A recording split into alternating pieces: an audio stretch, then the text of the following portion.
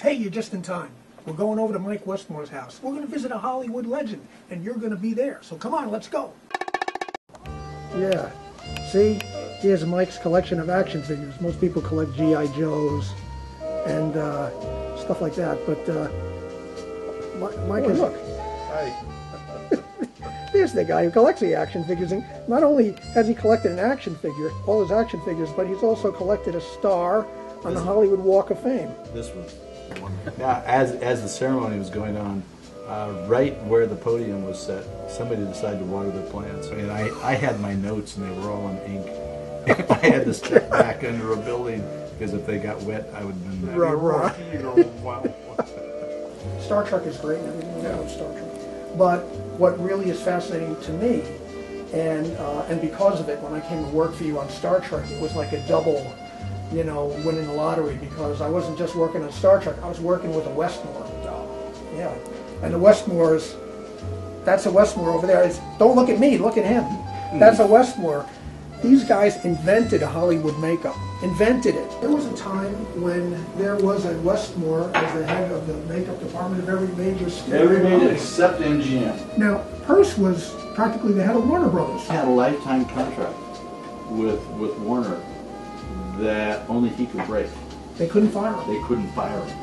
The only way he could get out of it was to quit. Amazing. He himself could quit. Now, but he used to do that. I was going to say. To get a raise, when he wanted more money, he would threaten to quit and they'd give him a raise. It finally got down to the point where I guess Warner wasn't there and somebody else had kind of like taken over the reins. And Purse went in and quit. And they said, put that in writing. So Purse put it in writing and they accepted it. You started with your Uncle Bud at Universal. Yeah. Was the Munsters your first show, or did you start on something else? First show that I ever worked on was a movie called Flower Drum Song. As the first project as an apprentice. And I got to make up extras in the bullpen. Kind of doing things for all of them. Ordering lipstick for Doris Day, bringing Sandra Dee coffee, talking with Rock Hudson, chasing all the secretaries. Hey, you were kind of a playboy, weren't you? You know, it was very... yeah. So I know I always ask you to tell this, but it's how you met Marion. Yeah. Marion was a model for Edith Head? Yes. Yeah. Edith Head. Yeah. She closed the show wearing a wedding dress that Rosemary Forsythe wore in the movie Shenandoah. I was sitting in the makeup chair behind the curtain reading the newspaper, and the show ended and the curtains opened up, and we were literally about 5 foot from each other. I mean, really close. And instead of like putting the paper up or totally ignoring her, she had a wedding dress on. And I said, hey, you want to get married? Smart ass. And so she says, well, let me change and we can talk about it. And she went and she changed her clothes. And she came back, and it's the first time that we ever talked. This is an old poster here that found in a prop room at Paramount not Paramount, at Warner Brothers.